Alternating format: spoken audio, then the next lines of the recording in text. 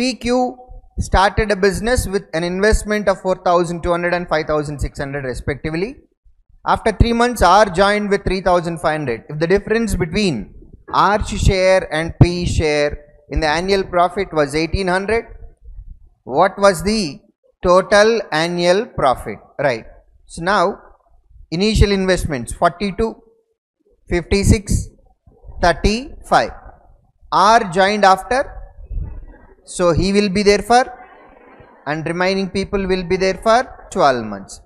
Cancellation with 7, 6 times, 8 times, 5 times, correct? Again cancellation with 3, 2 times, 4 times, 3 times. This is 24, 32, 15.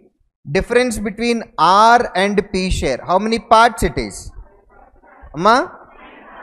If 1800 is equal to 9 parts, 1 part value is by 9 only. Total profit in the sense which is equal to 71 parts into 71, which is 142,000. Third option.